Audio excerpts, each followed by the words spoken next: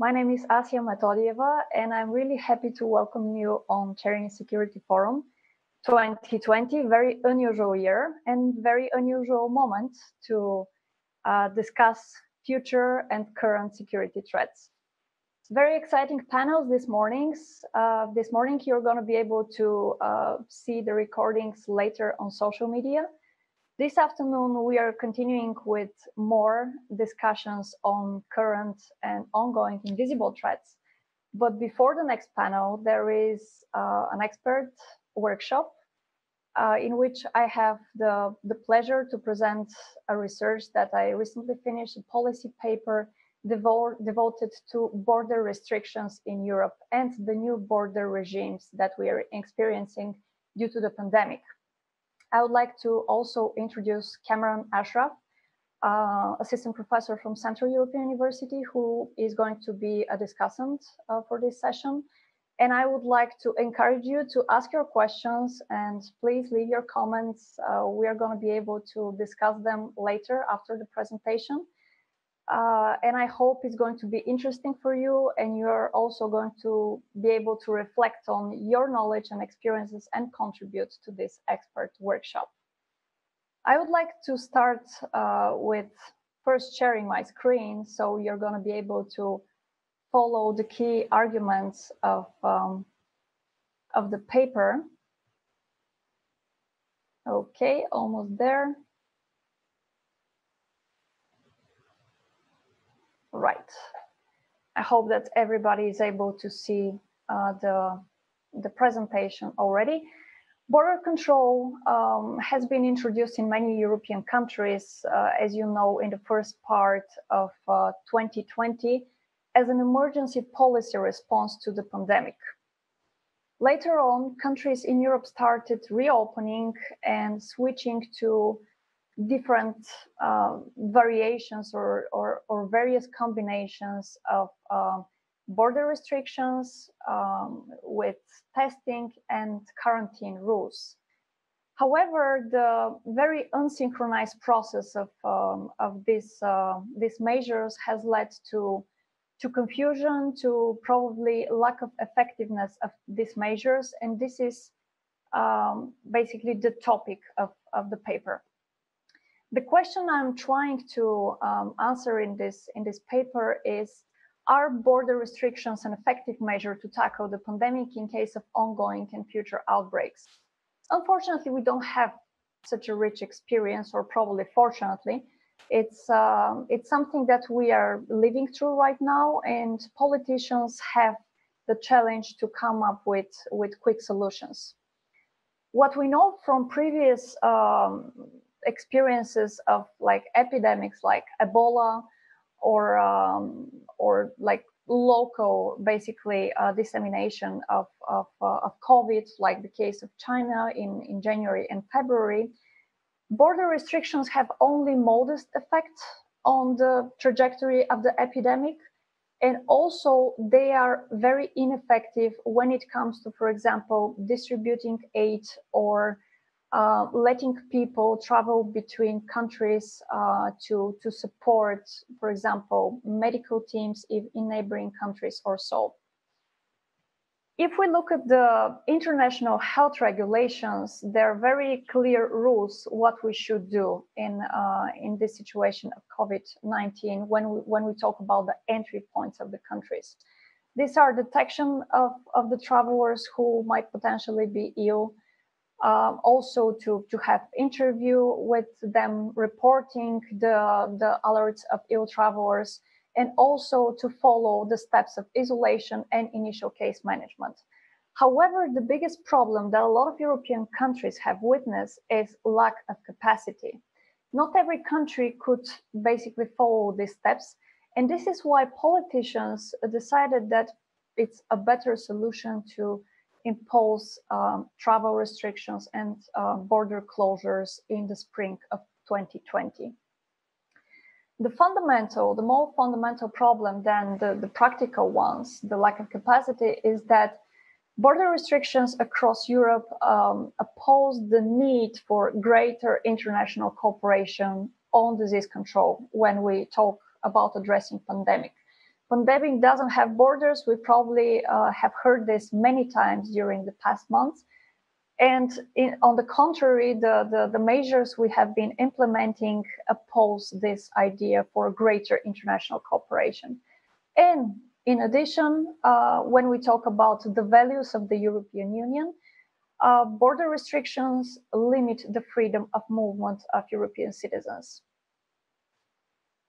So what I can probably stress as a key argument of this paper is that we've ended up emphasizing and let's say, developing policies based on national individualism in Europe, not on international cooperation.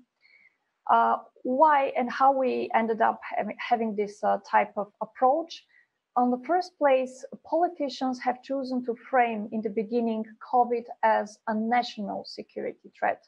By having this framing, as you can imagine, thinking about territory, about protecting the nation, borders and border regimes play a very significant role. Logically, the policy response was basically to proceed with this type of approach. On the second place, the relationship between border control and health security is also something that we shouldn't underestimate. The great variation or inequality between healthcare systems in different countries didn't allow politicians to make the decision to let the borders stay open. If we have limited capacity of the healthcare system in country A, we cannot expect that government would take a decision that would basically make the healthcare system collapse. And this was the key argument in the policy-making process. In this sense, even if it probably sounds like a very serious criticism, but the logic behind the decision-making was driven by national individualism. Which means that international cooperation was something that countries didn't think in the very beginning, although it was clear that it is not an issue that only one country in Europe is facing. So this relationship between border control and health security was also, let's say, seen as the approach to it was through flattering the curve policy. The attempt to flatten the curve through closing the borders was exactly to re-emphasize this relationship between border control and health security by telling citizens, if we close borders, we will be able to protect the healthcare system and the capacity of the state to provide healthcare to its citizens. As I mentioned, this opposes the idea of cooperation, not only internationally, but also regionally. We could see that borders remain closed in regions where the threat wasn't that significant in the very beginning, or let's say the spring and the early summer of 2020. Moreover, the lack of consistency and cooperation in the implementation of these measures across the EU led to very unsynchronized border regimes, and therefore we had zones of exclusion that differed from one to another. Many countries decided to reopen borders during the summer, not based on some in-depth threat assessments done by local governments, but mainly driven by political and economic interests. Just take as an example the touristic sector. Neighboring countries decided to reopen borders or to reestablish some rules based on the fact that they have a large exchange of tourism, and they expected a bigger flow of people to cross the borders during the summer months.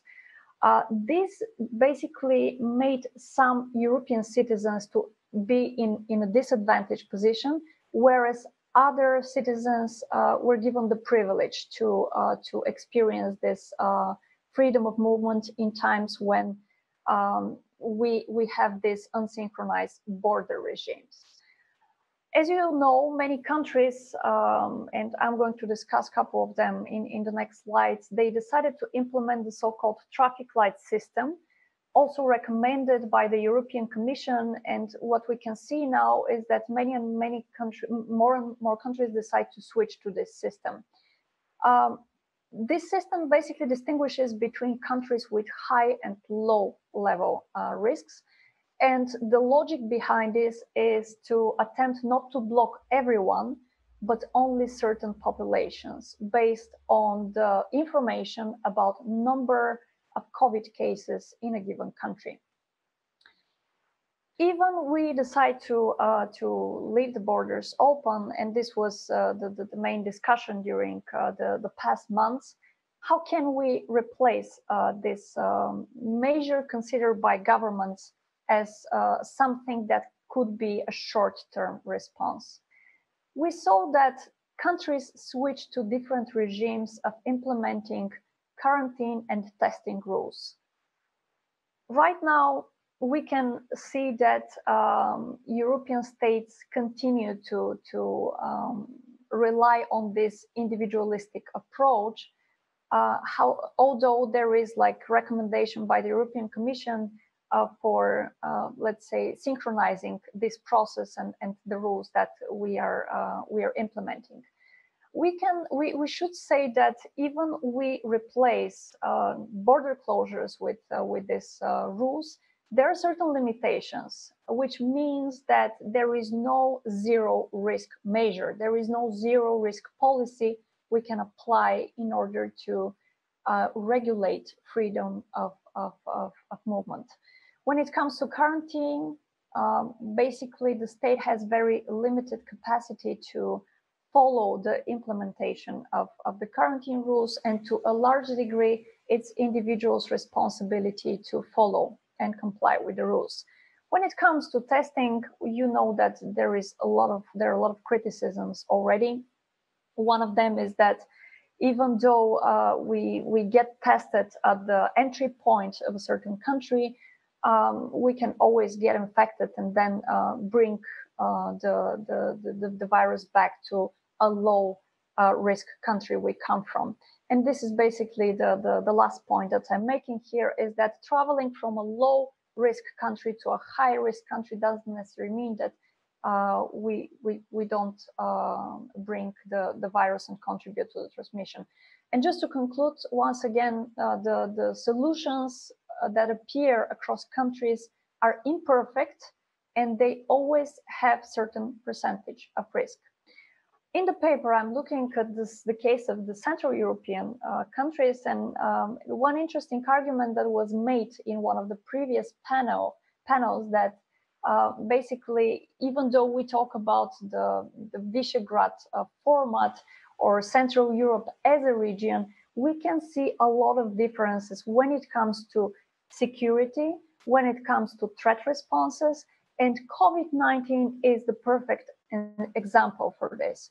Although there is certain, let's say, agreement between countries in the region to basically facilitate freedom of movement during these tough months, we can still say that there are great differences between some of the countries in the region when it comes to the implementation of the measures. Czech Republic was one of the first countries in Europe to implement the so-called traffic light system. It was one of the brightest examples during the spring how the country was addressing the pandemic. However, you've probably seen the news, and one of the criticisms towards like the government and the public health authorities is that the loose social distancing and abandoning the compulsory mask wearing during the past weeks basically led to the crisis Czech Republic is experiencing now when it comes to outbreak of COVID.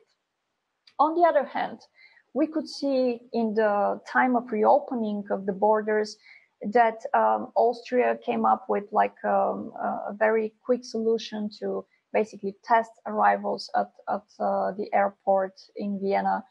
And also another approach was not to restrict arrivals from certain countries, but certain regions, approach adopted by other states currently in Europe.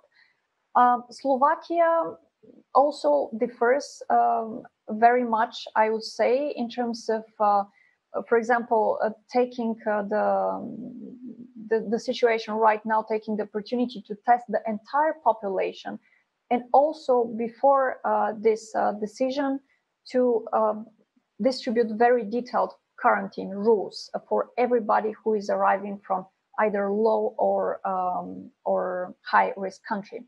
And finally, Hungary is this interesting example in the moment when most countries, or I would say all the countries in the European Union, decided to reopen and basically to be very careful on 1st of September in terms of decision making, whether to re-implement these border restrictions again that we saw in the spring.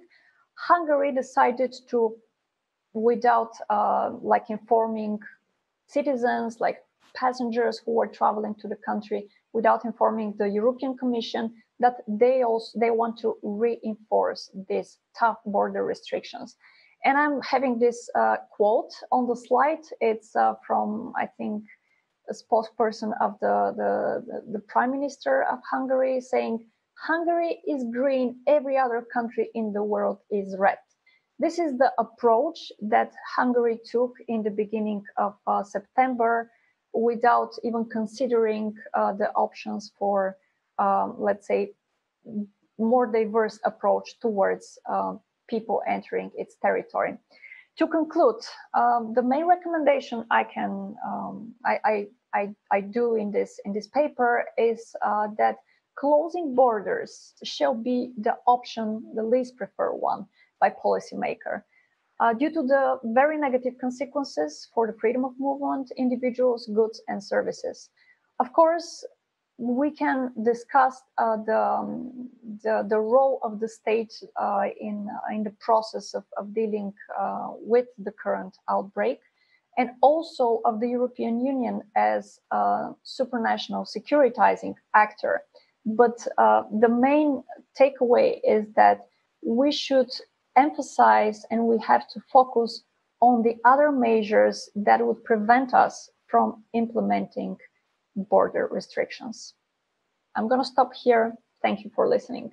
Thank you, Asya, for that very interesting paper. I'm Cameron Ashraf. I'm a professor at Central European University, and I'm also co-founder of Access Now, which is a very large international human rights and technology organization.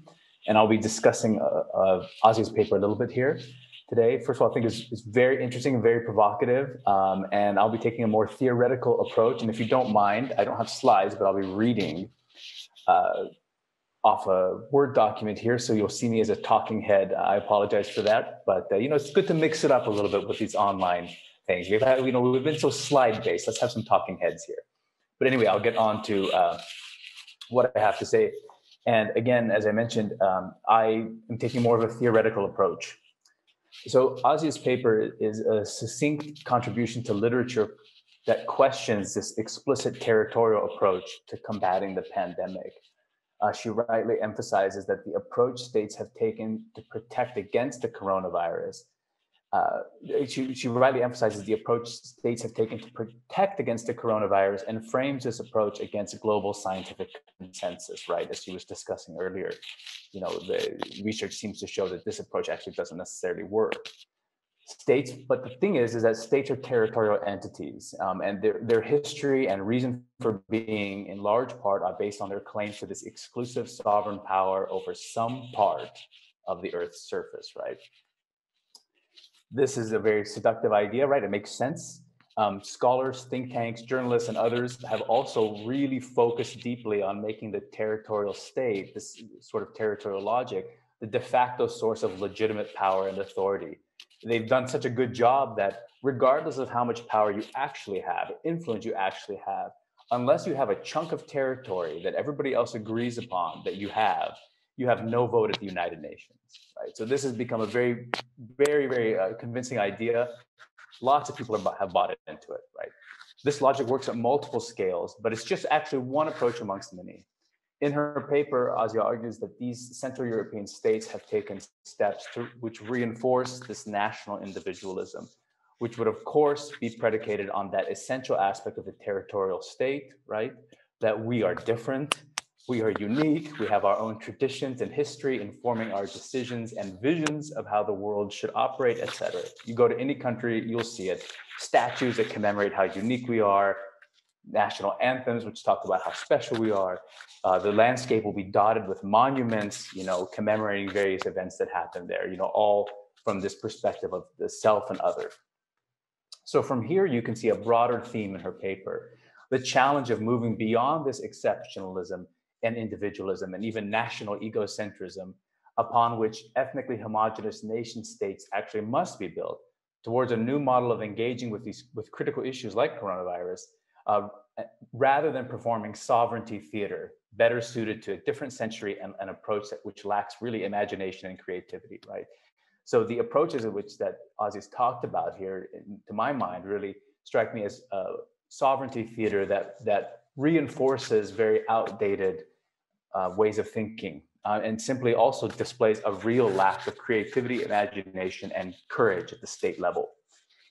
Her policy positions argue for, in essence, subsuming sovereignty theater under regionally relevant and coordinated health measures to synchronize responses and thereby offer the best approach to limit the ongoing damage of the pandemic. As she's outlined in her paper, each state is taking a different approach which doesn't align. And I'll quote her here. The logic of sovereignty also provides space for stricter or looser restrictions justified by political or economic interests rather than adequate threat assessments. And as she outlines, these are based on tourism, economic ties, diplomacy. I think Hungary had a case, excuse me, sorry, something dropped. I think Hungary had a case where they were allowing some sports fans to come in. So we could even say, it's tourism, economics, and sports as well. In other words, Asya argues for a subordination of traditional sovereignty under health guidelines, presumably under some sort of a regional interstate health authority or something, which would coordinate these synchronized responses.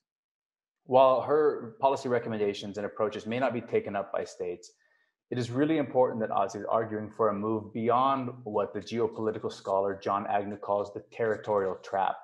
And in his theory, namely, this is the conflation of states with fixed territory, this idea of a domestic and foreign duality or polarity, and the state as a container of society, right? These are territorial traps, and even how we think, our passports carry that with us wherever we go. I say I'm an American. And there's a whole host of assumptions that come up around that, right?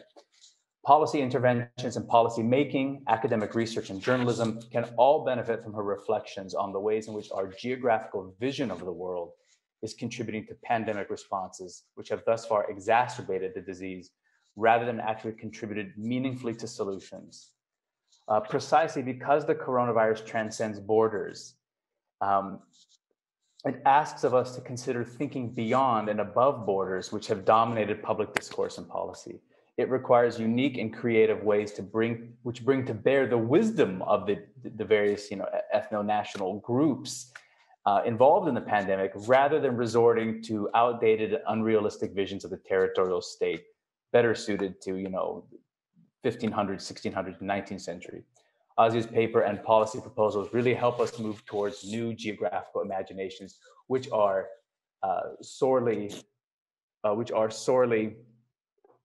needed. Sorry, my microphone was rubbing against my shirt there.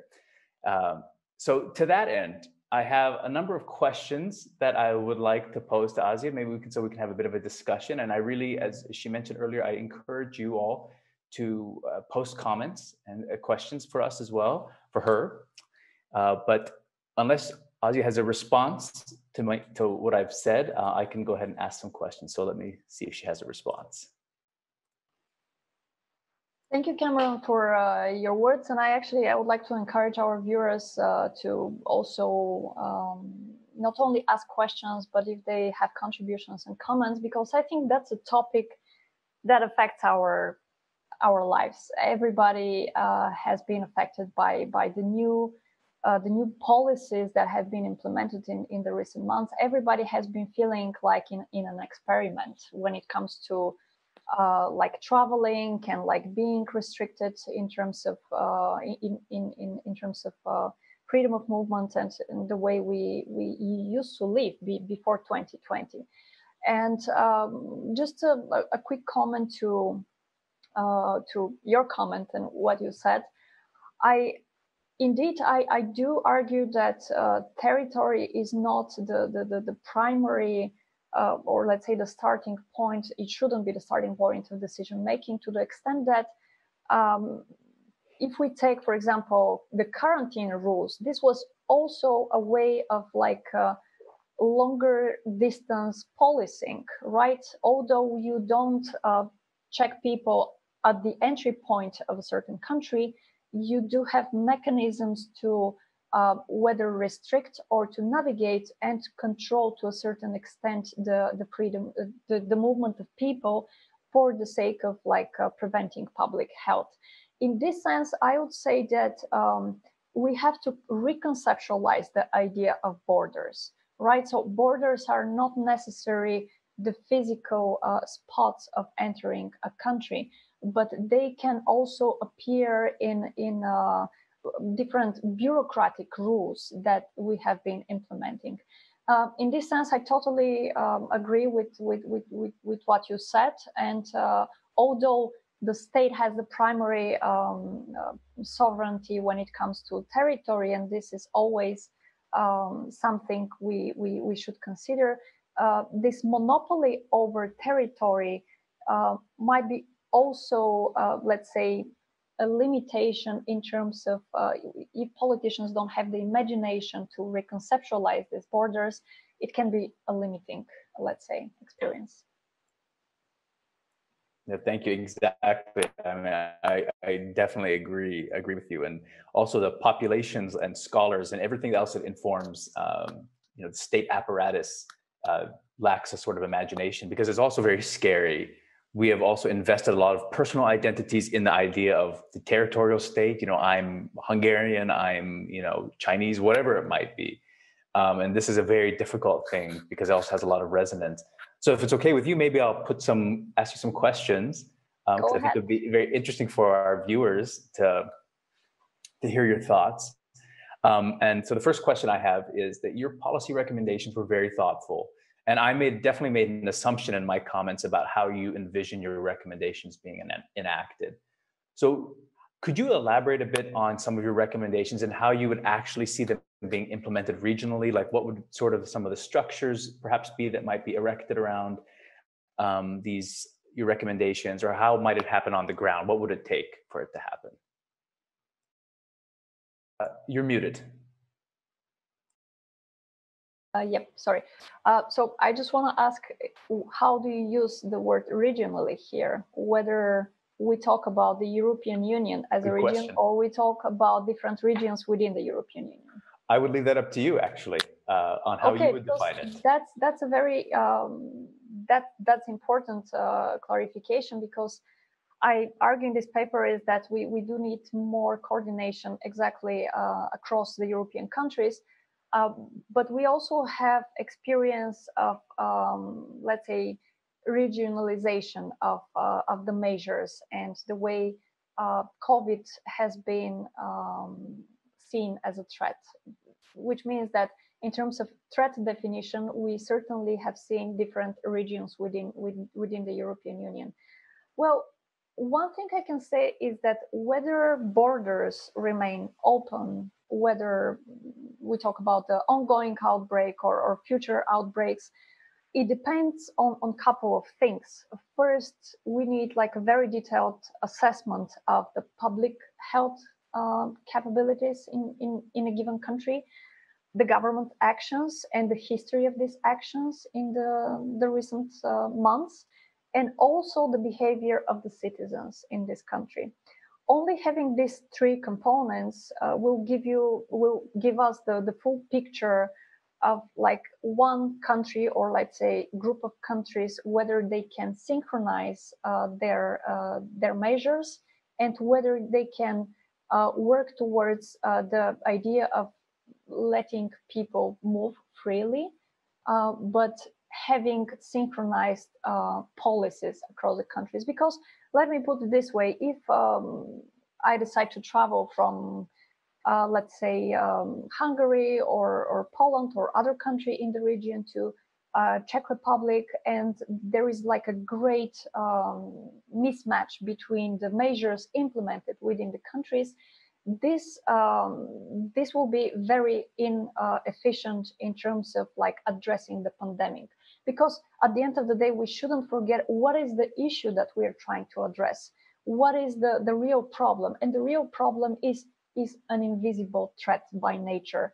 And in this sense, by imposing territorial restrictions doesn't necessarily address the problem. It gives people probably some sense of security, and like in moments when the state cannot do much, let's say, because many governments react in state of confusion and overreact. So what they can do is to show that the state is present through imposing border restrictions. When we talk about the recommendations, I would say that the European Commission came up with similar recommendations in the beginning of September, which means that we have to work on more standardized way of, let's say, doing testing. Whether we do testing, what test do we require? Is it like 72 hours before an individual enters a given country, or is it at the entry point of the state? Then in terms of quarantine rules, we know that we do have all this great variety of like choices and like countries implementing quarantine rules differently. So we do need synchronization there, and also exchange of information between member states. Because so far what we can see is that, especially during the summer, is that many countries, let's say, for the sake of like preventing tourism, preventing the economy, they were like more willing to stick to looser rules or to provide information not necessary in a comprehensive manner to other countries. And therefore, this coordination that we could work for during the summer, for me, didn't happen. So we missed the moment, but we can do this in the next months. Just a very short note on Central Europe. As I said, countries in the region are trying their best to stay open and to basically create rules within the Visegrad 4 or like the Central European region. However, the differences I listed in the paper show that there are still great variations that might lead to confusions in terms of threat assessment and also the implementation of the adopted policies. Yeah, that's, some of the stuff that you said that reminded me of the concept of where I borrowed the phrase sovereignty theater from, the concept of security theater, that oftentimes states actually don't know how to respond to security threats, but what's important is that they look like they're responding. So you have, very serious people in uniforms talking, or you have various things erected around, or you might not have any idea about terrorist threats, for example, at a Christmas market, but you just put a bunch of military police around so people feel safer. So I really think that's a very great point that you were making. And actually, all your comments lead me to where I really wanted to go. So two parts for me is, what do you see as the role for the state and borders in a pandemic? I think there is a role. And it seems like you think that as well. And are there any best practices that you're aware of? Has anything really stood out to you, either in Europe or around the world, that could really serve as a model? And actually, I do see that there's a couple questions, but in the chat. But anyway, whichever ones you want to take. Yeah, I think I just this is a good continuation of our conversation already about sovereignty, and then I will be happy to respond to the questions in the chat. But sovereignty is there, and I think that we can see more sovereignty than anything else right now when states basically take the the lead in deciding to show the borders, right? To show that we belong here. This is our nation. This is our state, and this is how we protect it from the pandemic. But this sovereignty can be used for the sake of cooperating with other countries, because especially when we think of the European Union as a whole, right? So the idea of this union is to we talked about solidarity in the previous panel of the forum. So to express this this solidarity, we can use the concept of sovereignty. Sovereignty shouldn't be necessarily something limiting when it comes to addressing the pandemic. Sovereignty can be also a facilitating concept, or let's say bridging concept, and like creating a link with other countries, whether it's going to be at the level of the region or the EU as a whole. And in this sense, I think that we're probably going to talk a bit more about the, let's say, the implications and the political rhetoric that has been benefiting from this. But sovereignty shouldn't be something adopted by nationalistic rhetoric or like populist rhetoric for the sake of like saying, okay, to build these anti-globalization narratives, right? So I would use it, and I think it makes sense to think of sovereignty in the sense of a group of countries, not from the perspective of individual nationalism. I'm just having a look at the chat because there are a couple of really interesting questions, and one of them is whether I think that some countries close borders with the preference of other factors except COVID-19, and to what extent this is logical. As I mentioned in the presentation, and you can also read it in the paper, in my view, and from what I've researched during the past months, some countries made this decision based not on public health assessment or public health threat assessment, but they've made this decision based on economic or political, let's say, priorities.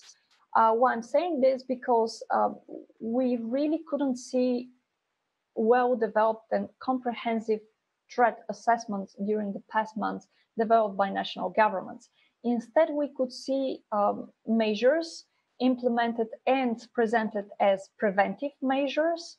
I'm bringing again the example of Hungary, that in the beginning of September has a very, very limited number of cases, right, of positive cases of COVID-19.